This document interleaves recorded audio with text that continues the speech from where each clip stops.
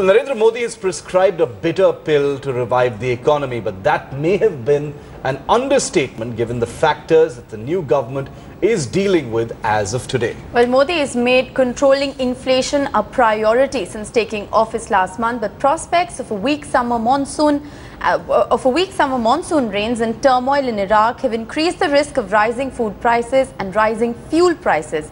India's wholesale price inflation hit a 5-month high in May, underscoring challenges facing the new government. In May, wholesale prices rose faster than expected, 6.01%.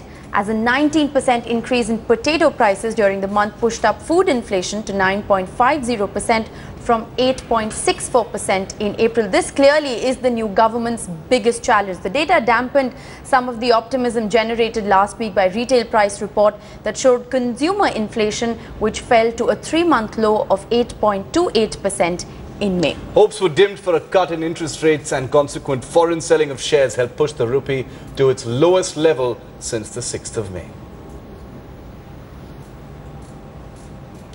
Well, Finance Minister Arun Jaitley has meanwhile attributed the rise in food prices to withholding of stocks on account of apprehension of this weak monsoon that's ahead. He's asked the state governments to take effective steps to ensure that speculative hoarding, which is so damaging to India, is discouraged. The Finance Minister has said that the government is committed to taking measures which will positively impact the GDP and result in higher growth than expected. Arun Jaitley added, the government is watching the movement of the rupee very closely.